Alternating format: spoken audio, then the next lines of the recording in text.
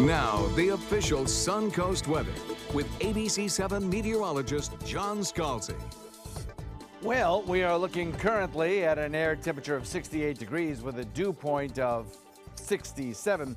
We have an east wind coming in at about 5, and that east wind will continue to help with our red tide irritants in the air, as well as fog, because that keeps the fog kind of out in the Gulf waters.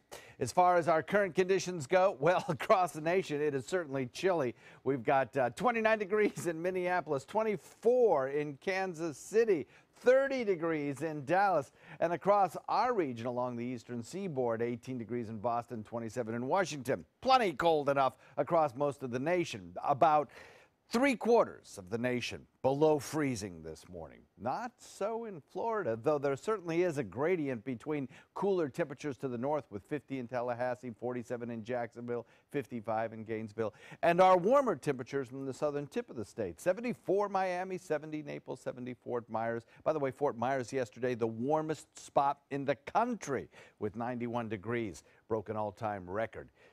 69 degrees in Parrish, Wauchula coming in at 68, Mayaca City at 69, and Sarasota comes in at 68. So we have a frontal boundary that is sinking south across the nation right now. High pressure, the dominant weather feature over most of the country. A northeast wind blowing pushes that front southward today, and it eventually just stalls out down to our south. As it stalls out to our south, it'll eventually wash away, but as long as it's there, it's going to help produce a little bit of cloudiness, and so we'll deal with that cloudiness over the next couple of days. Northeast wind underneath of those clouds is going to provide us with slightly drier air, so eventually the drier air wins out, the front washes away, and we get more sunshine probably in the second half of the day tomorrow. But today, slightly cooler than we were yesterday, with temperatures maybe 3 or 4 degrees cooler.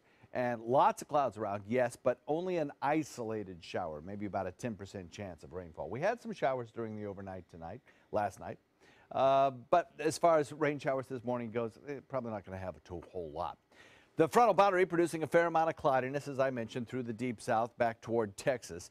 All of this cloudiness will eventually give way to a little bit more sunshine as we see some drier air trying to work its way into the forecast. That tan colorization there is dry air aloft, not necessarily at the surface, though there is some at the surface as well. That drier air aloft promises us a bit more sunshine for, I think, Wednesday, Thursday.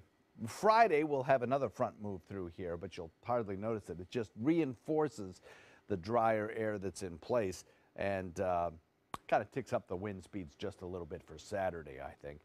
A few scattered showers in inland areas this morning are in the process of dissipating as we speak. I don't really see a big issue with those for us locally. We are dry across our region. Just watch for that patchy fog, especially around the mouth of Charlotte Harbor and in inland areas. Forecast calling for that northeast wind at about 15 knots, becoming lighter during the overnight period. And the forecast for the week ahead calls for mid-70s by later midweek. And then as we head into the weekend for Hanukkah and Christmas, we're looking at temperatures that are getting pretty close to the 80-degree mark. Back to you.